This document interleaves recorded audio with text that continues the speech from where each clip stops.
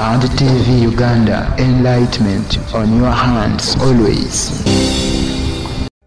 As UNEB released the PLE results for 2023, Hand TV Uganda gives you a summary for Busia district and is as follows. In Division 1, 152 were male, 75 are female, totaling to 229. Division 2, 1,174 were male, 1,178 are female, totaling to 2,352. In Division 3, 612 are male, 838 are female, totaling to 1,450. Division 4, 294 are male, 330 are female, totaling to 624. In Division U, 239 were male, 366 are female, totaling to 605.